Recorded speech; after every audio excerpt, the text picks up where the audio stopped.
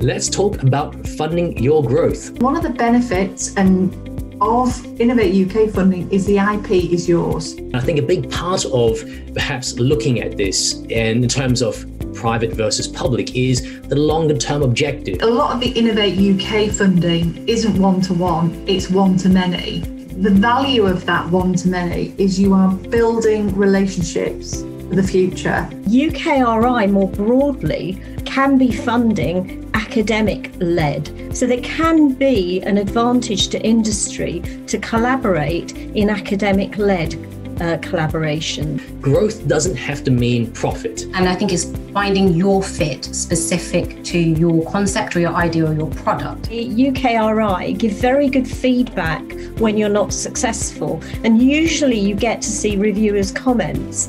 And I would say that that's a really good guide to you to say, should I try again? How important is the team behind you? The team of your consortium can be hugely insightful to Innovate UK in terms of the richness of that programme. As I've founded and grown businesses, I have gone to people and asked for help when I've not had any money to pay them.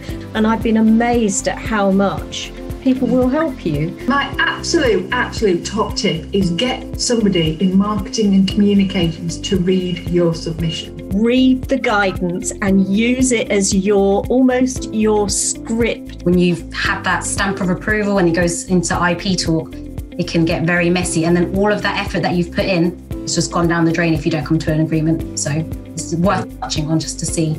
Fantastic.